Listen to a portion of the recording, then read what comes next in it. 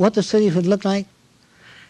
They'd look like houses immersed in lovely gardens with streams and waterfalls and flowers and all of the things that we picture that we can't have.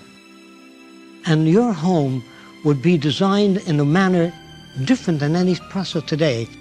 You would be sitting in front of a hemisphere and you say, I'd like a home of about 3,000 or 4,000 square feet, and it would appear. They say, no, slow, more curvilinear, and you get more curvilinear. Then your wife says, don't you think that the kitchen is a little too near? And the kitchen is moved while you're talking. It understands language. And then you'll see a balcony extending over a lake, and you'll see a building occur in front of you. And your wife might say, gee, how about another 3 feet on that balcony? You know, and it extends, and you say, that's what I want. Then you pull out a blueprint. You see? No more, I'm an architect, I'll design the house for you. That's not for you.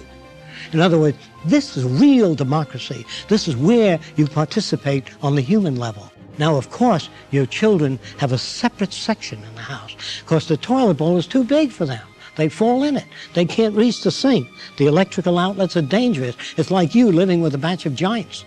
So the children's sector, everything is reduced, and it's changed as the children change.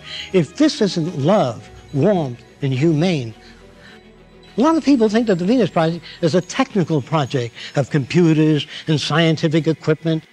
No. All scientific and technical equipment, to me, is so many millions of tons of junk unless it enhances the lives of people.